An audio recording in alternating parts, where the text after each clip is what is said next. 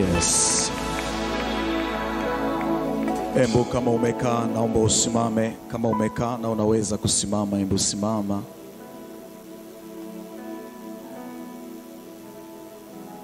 Msiondoke marafiki. Kwa nini tuko hapa?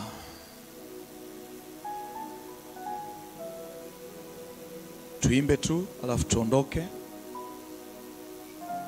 Au kuna kitu tunatafuta? Maandiko yanasema watanitafuta na kuniona watakaponitafuta kwa mioyo yao yote.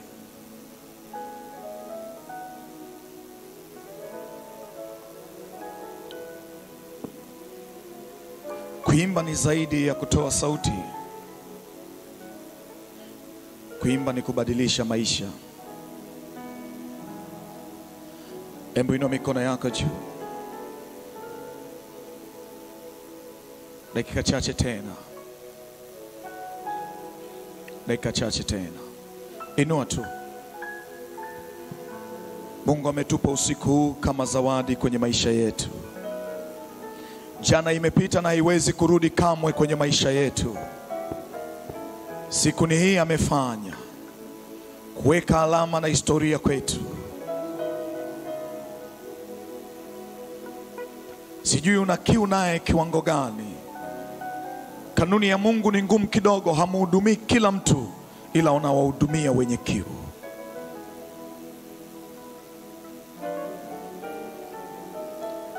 Moyo wako unauhitaji naye kiasi gani?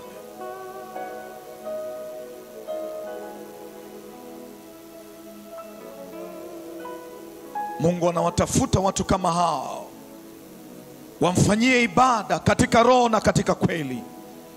Anaposema anawatafuta, manake hawapo, au kama wapo hawajui walichobeba.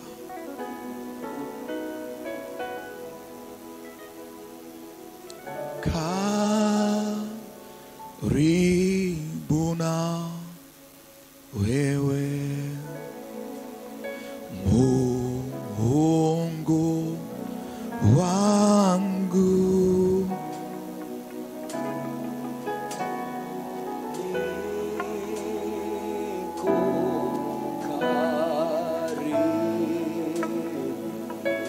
Bwana wangu.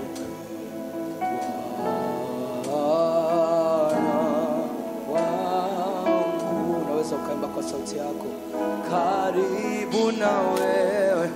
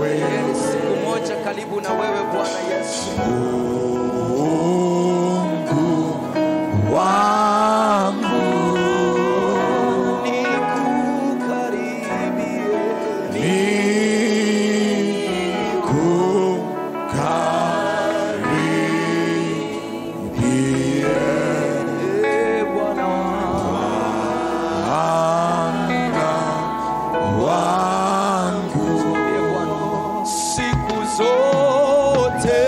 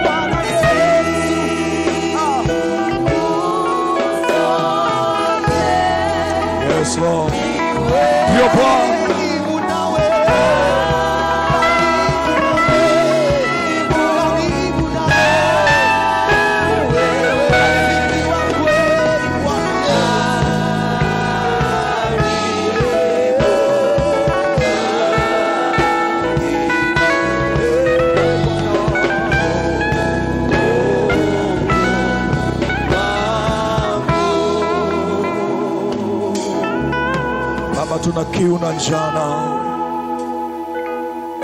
Daudi anasema kama ayala anavyoionea shauku mito ya maji, ndivyo nafsi yake inavyokuonea shauku.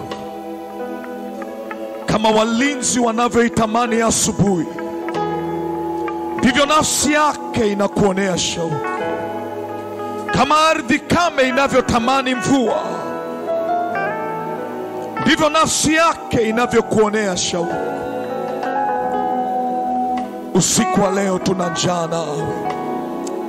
Karibu zaidi, karibu Mungu wetu. Yesu, saa imefika umtukuze Roho Mtakatifu katika maisha yetu. Roho Mtakatifu, saa imefika umtukuze Yesu katika maisha yetu. Ulisema utakapoinuliwa juu utawavuta wengine waje kwako. Nasi tunakuinua juu mahali hapa. Tunakuinua juu ya kawaida, juu ya mazoea, juu ya utaratibu tuliojiwekea, ili ya kwamba utuvute tuje kwako. Maana tuna njaa nawe, tuna kiu nawe. Na Bwana, na ujitukuze mara hii tena kwa ajili ya ufalme wako, katika jina la Yesu na kwa damu ya Yesu. Kila mwenye pumzi aseme amen. Makofi mazuri kwa Yesu.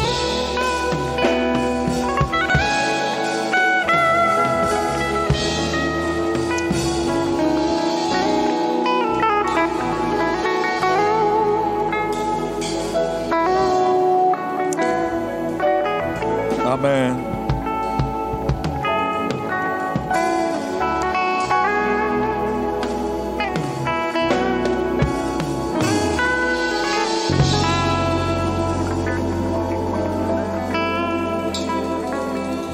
Amen. Amen. Hebu nisikie kelele za washindi humu ndani kama wapo wachache. Nisikie kelele za washindi kama wapo wachache. Nisikie kelele za washindi kama wapo wachache. Nisikie kelele za washindi kama wapo wachache. Pigie Yesu makofi yako kama unaweza. Bado kuna watu, bado washindi waliopo wachache. Huwa hatupo wengi. Mfanyie Yesu kelele. Ongeza tena, ongeza tena, ongeza tena, ongeza tena. Piga kelele kama radi, piga kelele kama mbao. Ongeza kelele yako, ongeza kelele kuzimu ijue kuna mtu aliyesalia hata sasa, aliyelibeba jina la Bwana na uweza wa Mungu wake. Ongeza kelele yako, ongeza kelele, kelele ya mtu ambaye hata sasa hajalala. Anasema namgoja Bwana katika Zaburi, namgoja Bwana, najua atatokea kwangu. Hebu piga kelele yako, piga tena, piga tena, piga tena, piga tena. Nisikie hiyo kelele. Yeriko ilianguka kwa sababu ya kelele ya washindi waliokuwepo wachache. Kama kuna wachache tuliovurugwa mpaka sasa, piga tena kelele yako.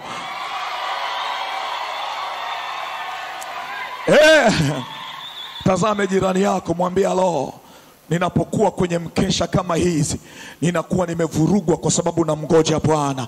Nishangae unavyoweza kunishangaa, niangalie unavyoweza kuniangalia, lala unavyoweza kulala. Mimi nimekuja hapa kumngoja Bwana, nimekuja hapa kumtafuta Bwana, nimekuja hapa kumngoja Bwana, nimekuja hapa kumtafuta Bwana. Nina usongo kweli kweli, maana wanaobadilisha dunia na mimi nimo, wanaokusudiwa kubadilisha dunia na mimi nimo. Niangalie unavyoniangalia, nipimie unakonipimia. Lakini kesho yangu ni kuu kuliko leo yangu. Kesho yangu ni bora kuliko leo yangu. Hebu washindi waliovurugwa wapige kelele hapo.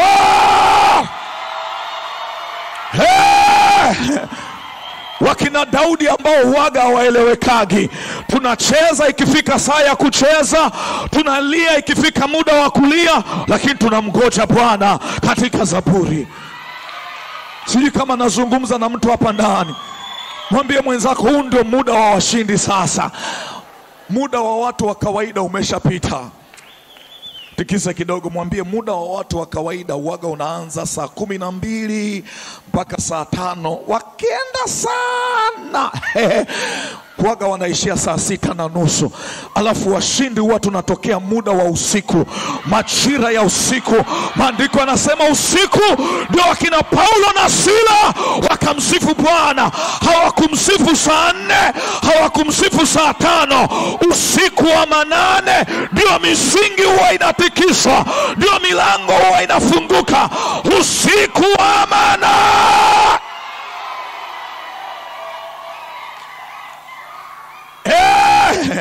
Watu wote wa kawaida wanaishiaga.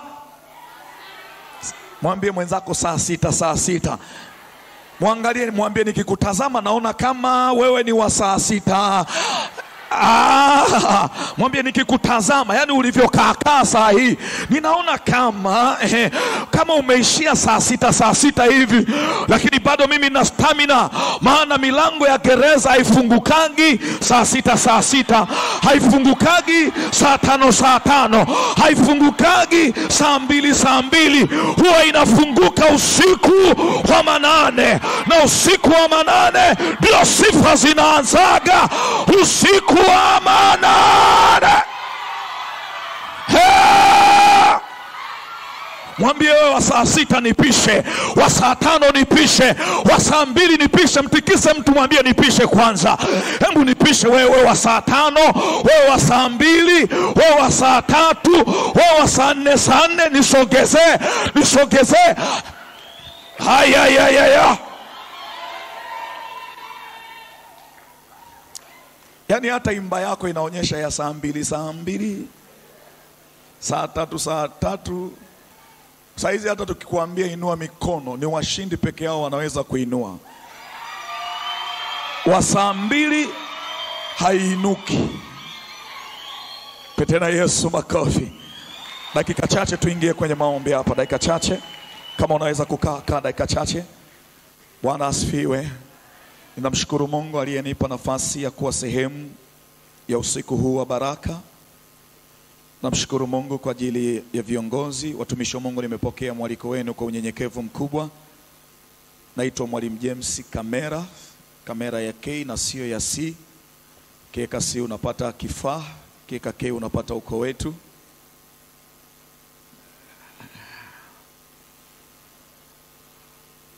Nina package ngumu kidogo hapa. Sitafundisha, nitahubiri. Angawa ni mwalimu pase. Lakini kwa sababu ni usiku wa washindi, basi angalau tuhubiri. Nina package kichwa kinachosema last weapon, silaha ya mwisho. Last weapon, silaha ya mwisho. Na tumepata nafasi ya kuimba. Wangapi wamepata hiyo nafasi? Miaka kama 15, 16 nilipata nafasi ya kuwa kama wewe. Najua unaniangalia unasema una uhakika? Ndio, ndoa yangu ina miaka 13 sasa 14. Ni mwili tu hauna shukurani, lakini nakula kwa bidii kubwa sana.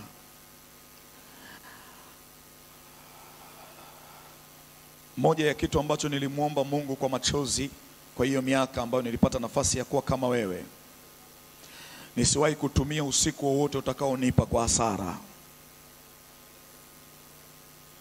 Kuna mtu amenisikia nilichosema? Nisiwahi kutumia usiku wowote. Kuna wenzako wako kitandani saizi, unafahamu? Wangapi wana taarifa kule vioni kuna ambao wamebaki vitandani? Inawezekana hawajakupa taarifa. Hatuko hapa wote. Ni kosa la kutubia.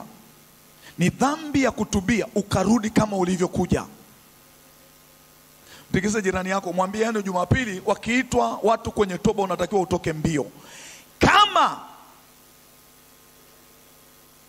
utaacha kitanda cha 6 kwa 6, godoro zuri, ukaja kukaa kwenye kiti hapa na bado ukarudi mkavu kama ulivyokuja, ona aibu.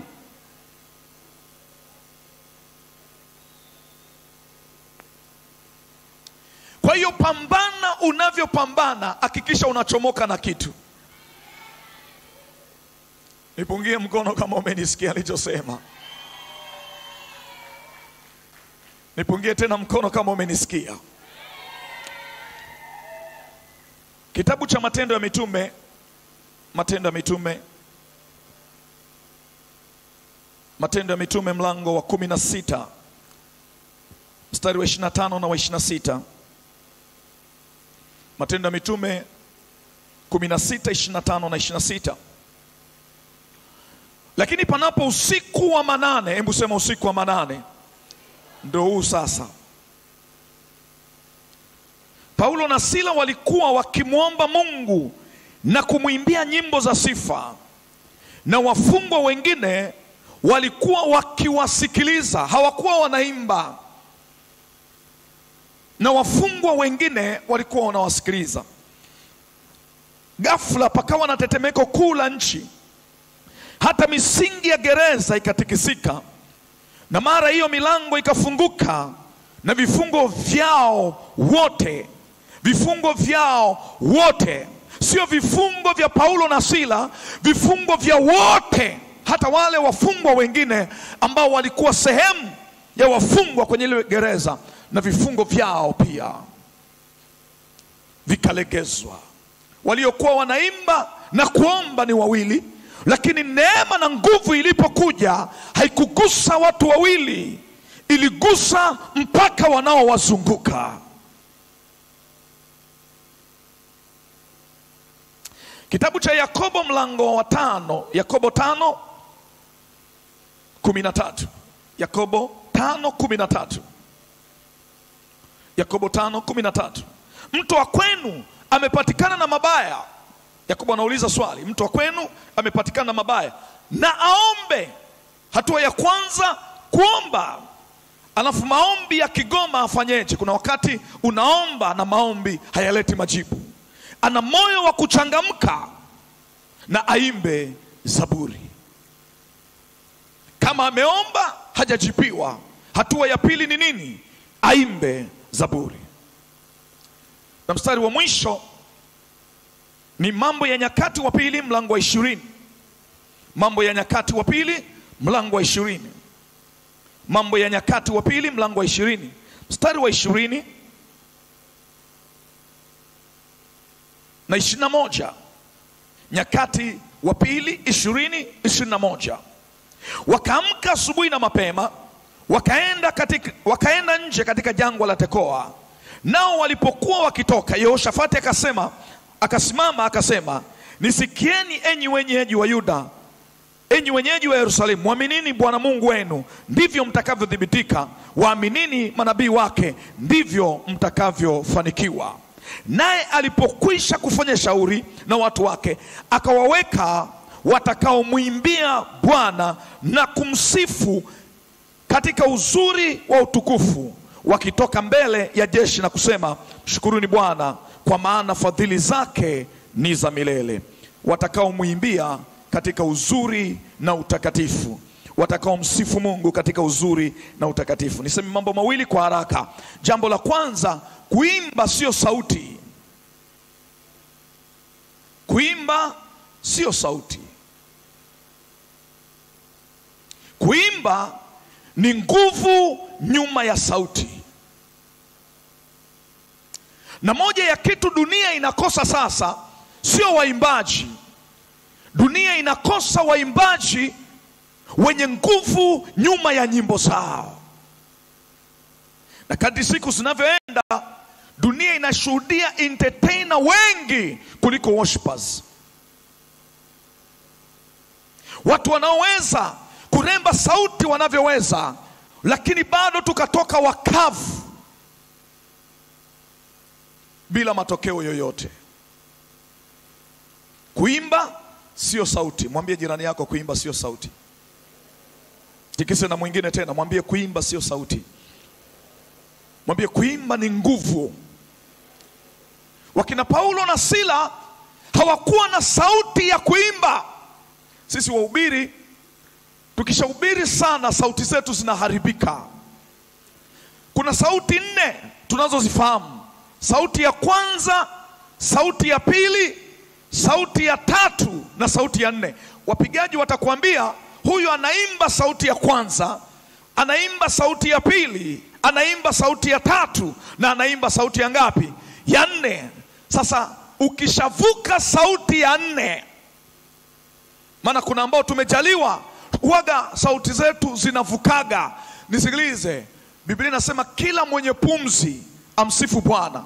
Kwa hiyo kuna sauti ya kwanza, kuna sauti ya pili, kuna sauti ya tatu, kuna sauti ya nne. Alafu kuna akina sisi ambao kila mwenye pumzi amsifu Bwana. Hatujuagi tunaimba sauti ipi, ili mradi sauti inatoka ndicho tunachoimba. Na wala usitushangae, tunachojua tunaimba, usituambie ni ngapi, wala usitusikilize. Kuna wakati mpigaji atapiga, atatafuta kitu nayoimba, atapiga hata tupata, lakini tunachojua Mungu anatusikia na anatuelewa na anajibu na nguvu zake zinatokea.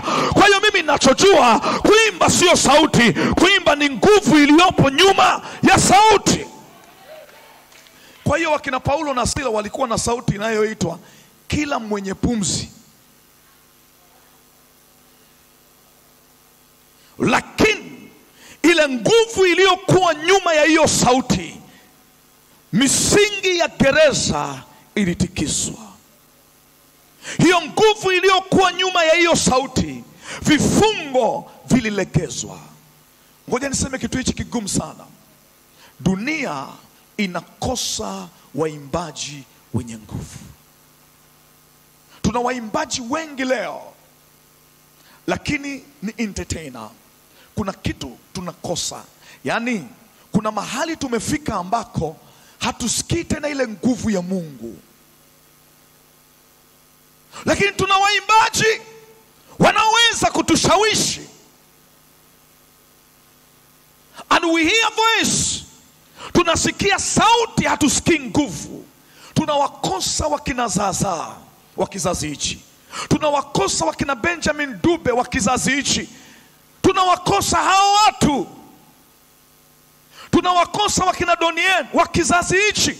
Watu ambao hawana sauti nzuri, ila wana neema ya Kristo nyuma yao.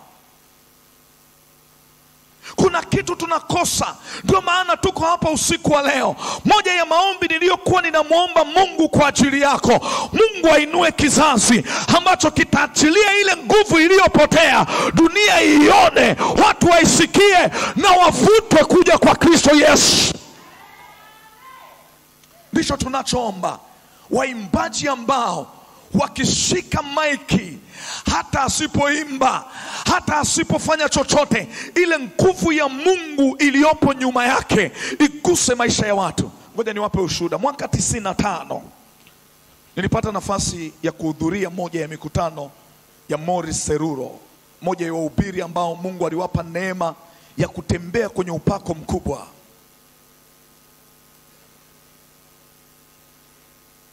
Kuna mtu anauliza, una uhakika 95? Ndio.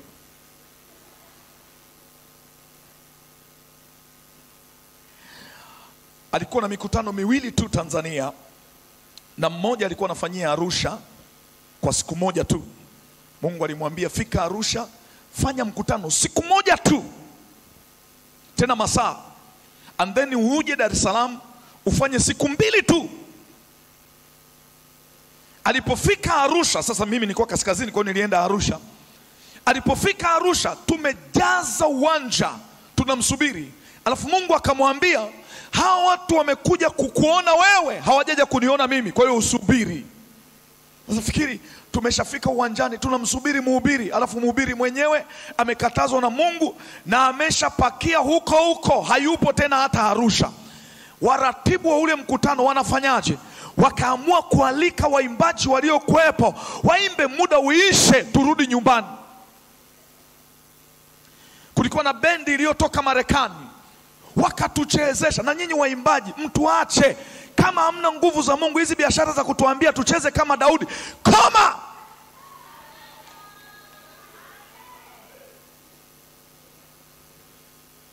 Ninyi mnafikiri Daudi alicheza kwenye ukavu akavua nguo? Kulikuwa na wingu. Kilichomfanya Daudi nguo zikavuka sio kelele, kulikuwa na wingu ambalo hata yeye mwenyewe hakujua zimetokeaje. Ninyi mnataka kwenye ukavu namna hii tuvue nguo? Cheza kama Daudi hata nguo zikivuka. Hebu mtu ache kwanza, mwambie mwenzako hebu niache kwanza. Mwambie niache kwanza, usinivuruge. Hebu mtikise kidogo, mwambie niache kwanza.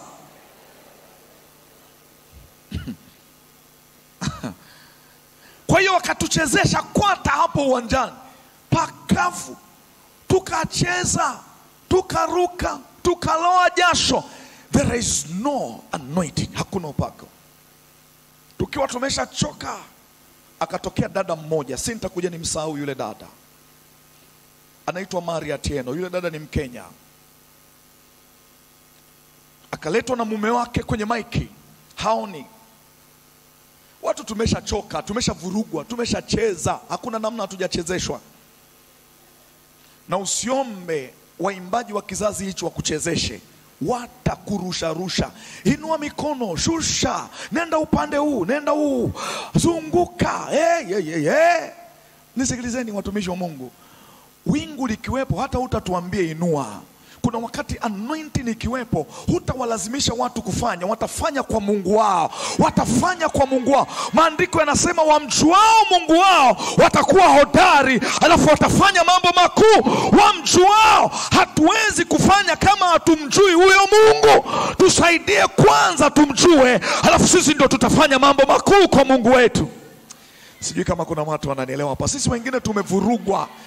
Mwambie mwenzako kuna watu wamevurugwa. Yaani tumevurugwa kiwango ambacho kuna kizazi tunakitegemea kwenye maombi, tunakiombea. Kuna kizazi, nisikilize, Yesu hatarudi kabla kizazi hakijainuka ambacho kitashusha mbingu, kitaleta mbingu kwenye dunia. Nisikilize, inawezekana unacheza cheza na kipawa ulichopewa cha kuimba. Kuna kizazi kinainuliwa sasa ambacho shetani atakionea wivu, maana kitakuwa kwenye kiwango cha mwisho cha upako. Watakaposimama ufalme wa Mungu utakuja, hata kama wengine wote hawatakubali, wao wataukubali na watauleta huo ufalme. Yule dada aliposimama kwenye maiki, salamu yake, waimbaji wengi tunambwembwe, yeye alisalimia salamu ambayo sijawahi kuisikia tena. Alisema, naitwa Mari Atieno, nimejawa na nguvu za Mungu. Sikia hiyo salamu. Unajua ningesema Bwana asifiwe, amen, ninaitwa Maria Tieno, nina nyimbo za kutosha, wangapi wananifahamu? Wala hatutaki kukufahamu wewe, tunataka tumfahamu Yesu uliyembeba. Hatujaje hapa kukufahamu wewe, maana tukikufahamu huna majibu ya maswali tulio nayo. Tumekuja kutafuta majibu ya maswali tulio nayo kwa Mungu, wala sio kwako. Wala hatuhitaji kukufahamu wewe, hatuhitaji kufahamu CV yako, haitusaidii chochote. Tumekuja kufahamu CV ya Yesu, maana hiyo ndio ina majibu ya maswali tulio nayo.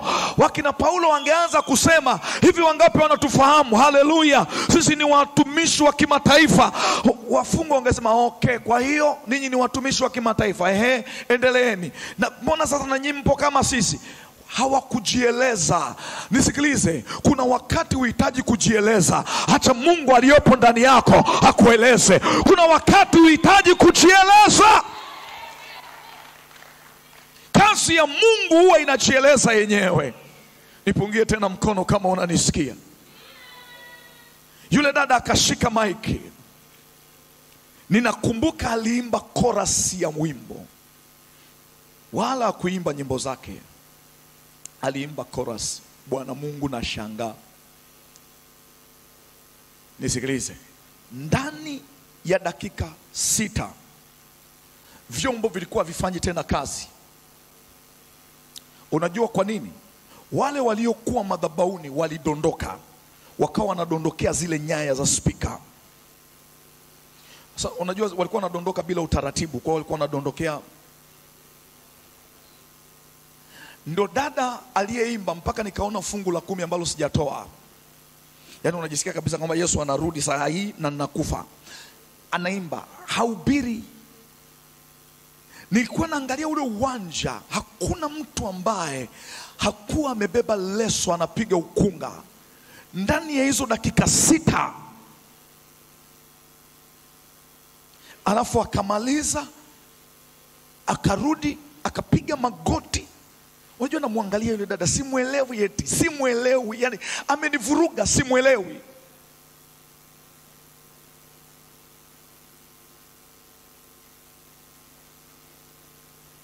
Tazame jirani yako, mwambie umewahi kuimba. Mwambie tena umewahi kuimba.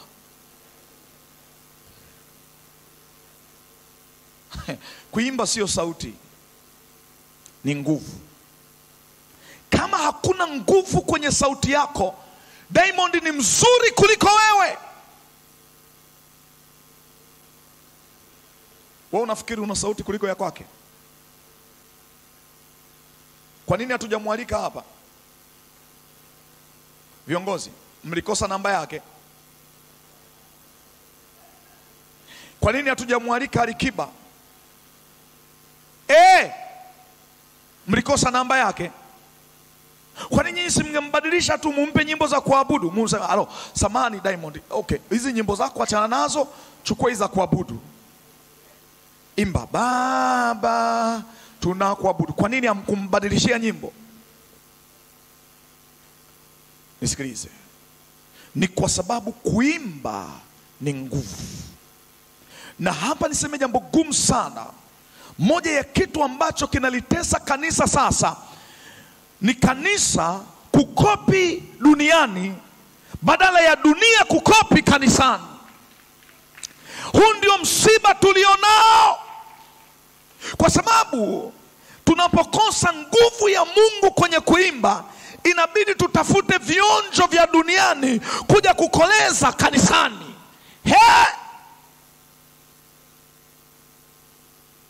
Tikiza jirani yako, muulize step uliokuwa unacheza ni ya kanisani ya duniani?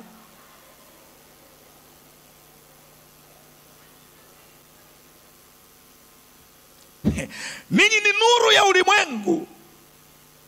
Kazi ya nuru ni kuleta mwanga mahali penye giza. Ninyi ni chumvi ya ulimwengu. Kama sisi nuru, nuru ndo tunakopi. Kuna wapendwa wamekula bangi, wakavaliwa na nguvu za giza, wakapata step inaitwa mapanga. Alafu na ninyi mliopo kanisani mkaenda mkaichukua, mkaja kutuchezesha. Mungu anawaona.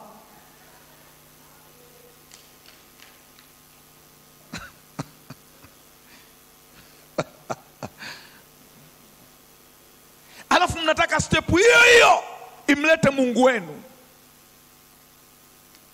Kweli? Tikise jirani yako, mwambie achaga utani basi aisee. Hebu mtikise kidogo, mwambie samani, mwalimu anasema achaga utani. Mtikise. Mwambie mwalimu amesema achaga utani. Yaani kama hiyo step ya Diamond ndio unataka ikuletee Mungu wako, mtikise kidogo, mwambie achaga utani. Umezidi utani. Kwa nini hatuna cha kwetu?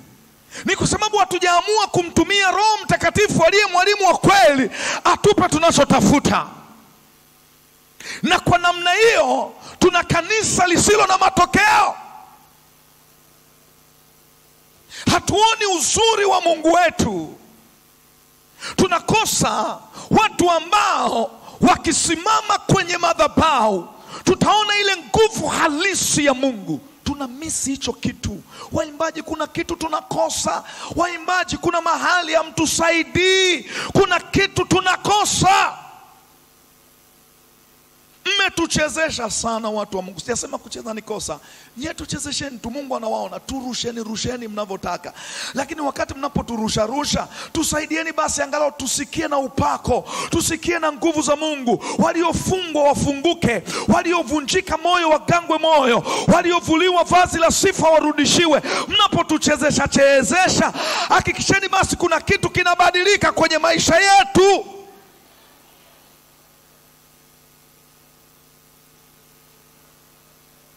Nipungie tena mkono kama ume. Najua hii usingetaka.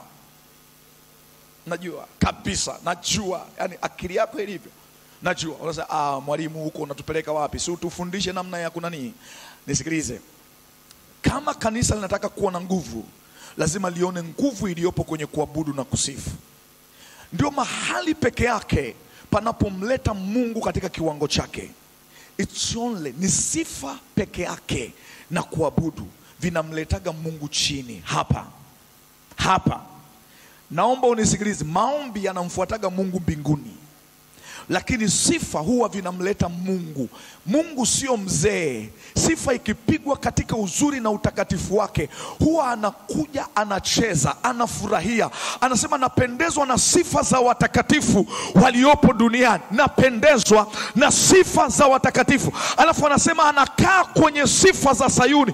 Anakaa kiti cha Mungu kinaitwaga sifa. Kiti ambacho Mungu anakalia kinaitwa sifa. Siku ukiweza kukiandaa vizuri, ndio utakuja kujua. Nisikilize, kwa miaka yangu ya utumishi, moja ya kitu ambacho nimejifunza kwa wepesi na kwa haraka, kama nataka kuona nguvu za Mungu, lazima niwe na wimbo. Nisikilize, kati ya vitu vya gharama sana nilivyo navyo kwenye gari yoyote utakayonikuta nayo ni flashi ya nyimbo za kuabudu na za kusifu.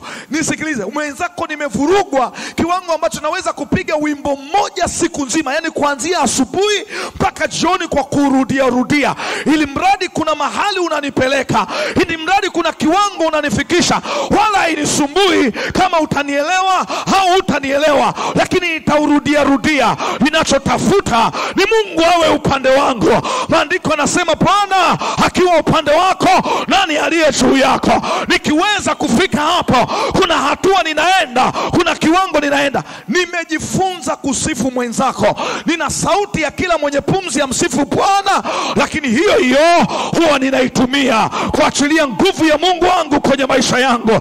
Sijawahi kutembea nikiwa mkavu, na wala sitaki kuwa mkavu. Nachojua ninatakiwa kukaa nyumbani mwa Bwana siku zote.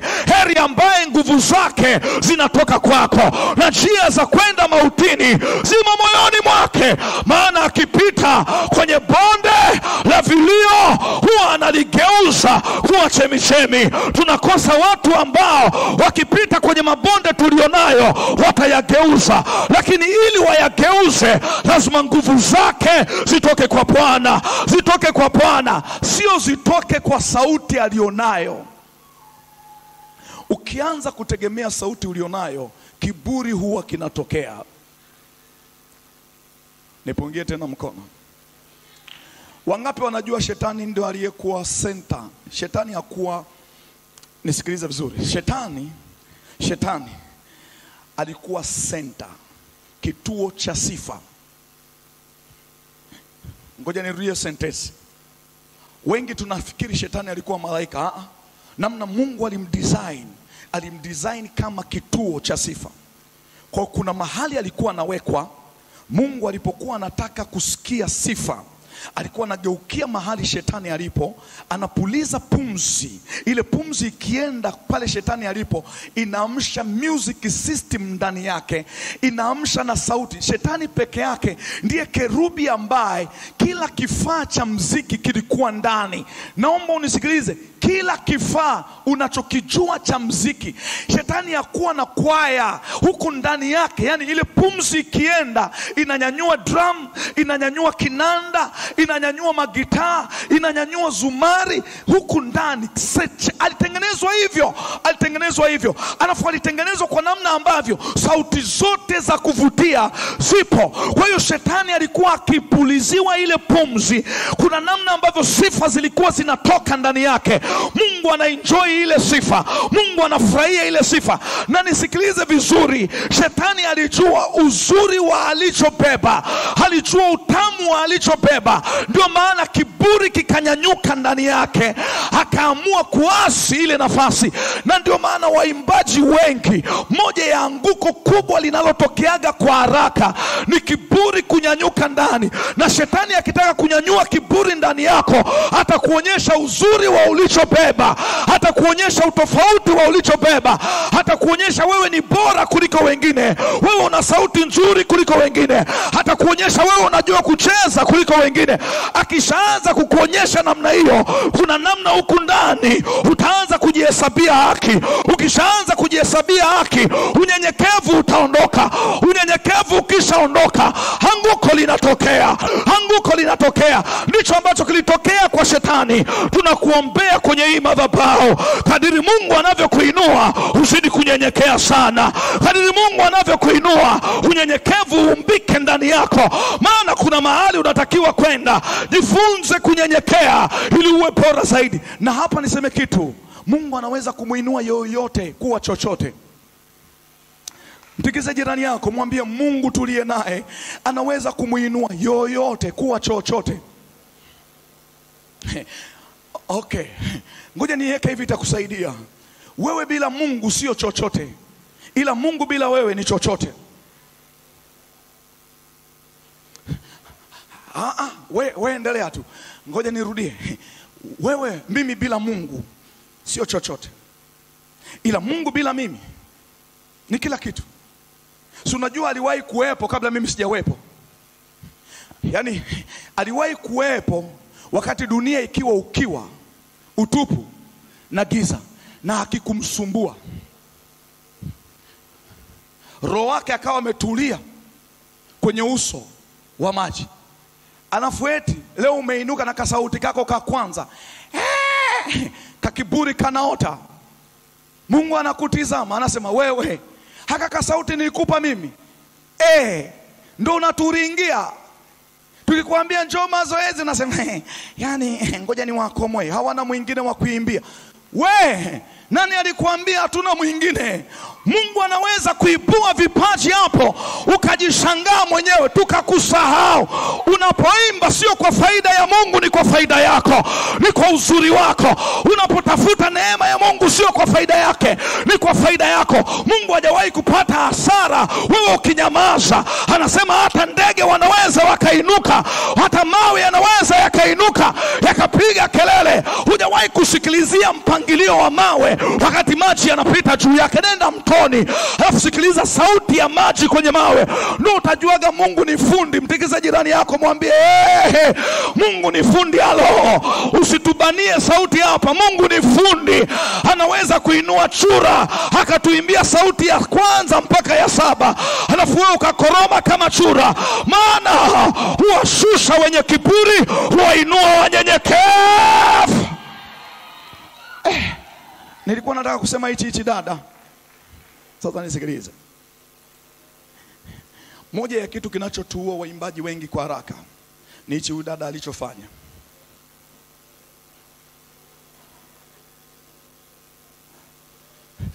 Nazungumza na waimbaji ambao mnataka kuishi na kwenda mbali. Ukianza kuimba ukiona watu wanatoka mbio kuja kukutunza, piga ukunga. Unahitaji neema ya kutosha kujua sio wewe, ni Mungu. Mahali wengi wanafiaga ni hapo, kwa sababu wameimba watatu, alafu wale wawili waliotangulia hakuna aliyeinuka. Yeye ameimba, kanisa nzima limeinuka. Wanasema wewe tumekusikia. Wanakuja na mwenye 2,000, mwenye 3,000, mwenye 10,000. Kuna kakiburi kanainuka huku ndani. Unaanza kujihesabia, mimi sio kama waliotangulia, mimi na kaneema. Nisikilize, usipojua ni Mungu aliyekupa hiyo neema na ukamrudishia heshima yeye, unajizikaga mwenyewe.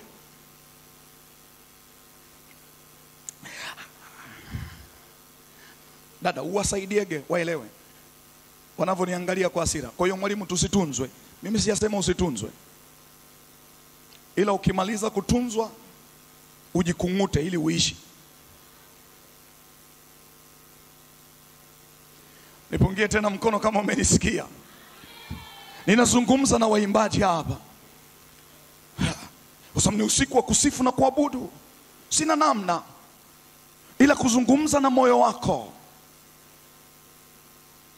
Kama unataka kunielewa nielewe. Mungu anaheshimu waimbaji kuliko unavyoweza kufikiri wewe. Ndio kazi ambayo Mungu ameruhusu iendelee mpaka mbinguni. Zingine zote za kwetu zinakoma hapa. Najisikia wivu sana, kwa sababu eti mimi nikimaliza kuhubiri mbinguni siendelee kwenda kuhubiri. Nimeandaa notes mwaka wa 10 saa hizi, alafu zinaishia duniani. Wakati kuna mtu ametunga wimbo juzi hapa, na wenyewe malaika wanaenda kuimba.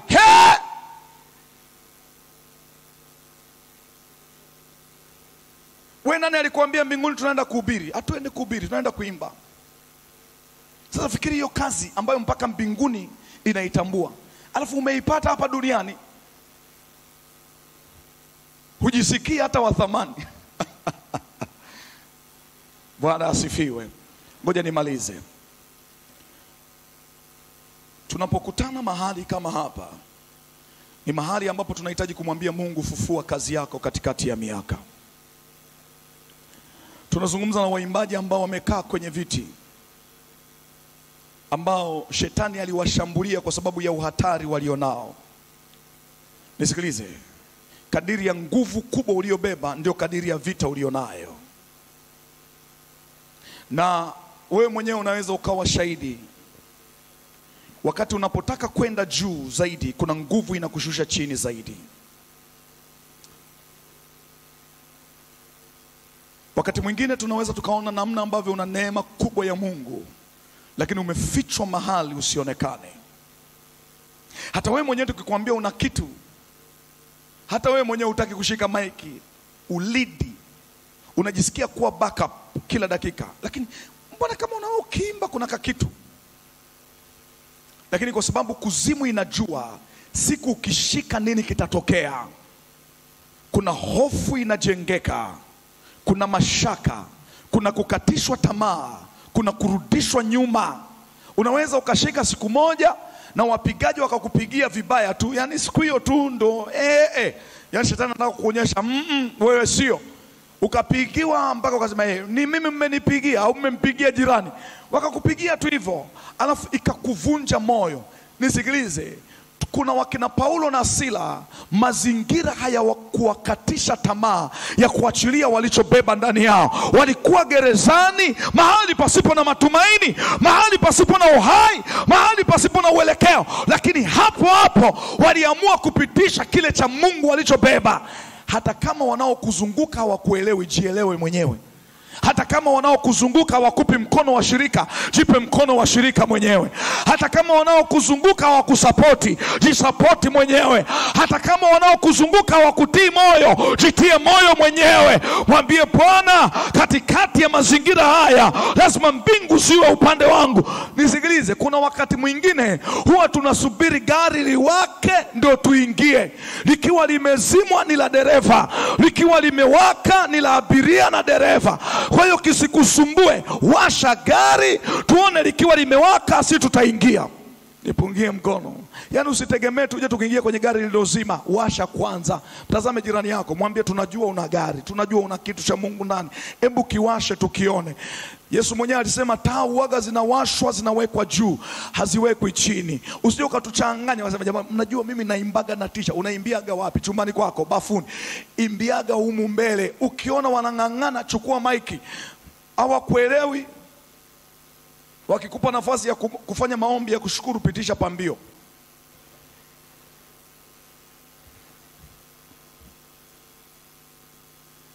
Wakikupa nafasi za kuombea chakula, dada nani, unajua kuombea chakula? Hebu ombea.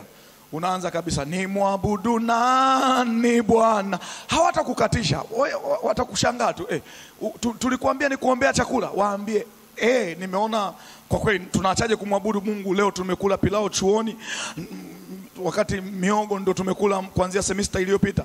Mungu ametufanyia muujiza wa pilau. Acha tuabudu. Tunaachaje kuabudu sasa? Hebu tuabudu wote. Tena abudu kwa moyo wa unyenyekevu.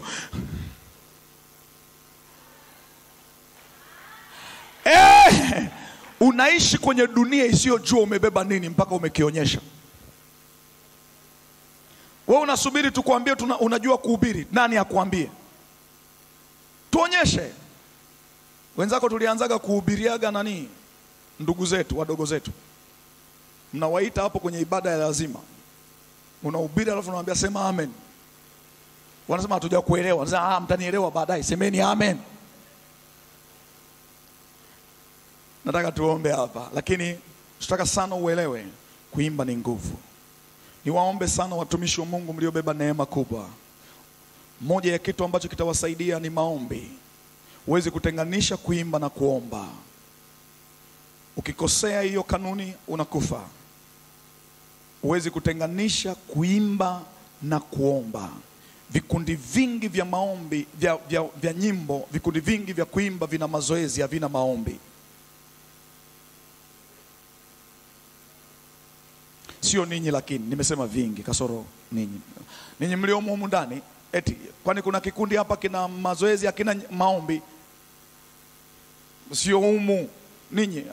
Kule nilikotokea, tena kule nilikokuwa na semina mchana, ndio wana hilo tatizo. Lakini maombi na kuimba vinaenda pamoja. Mwimbaji yoyote ambaye yuko serious kwenye maombi ni mtu hatari mno. Kuna mtu amenisikia? Mungu akubariki. We'd love to welcome you too on all our social media platforms, on Instagram, YouTube, TikTok. You can find us at UDSM CCT Media. UDSM CCT Media. Karibu sana, we'd love to worship you even with you on media.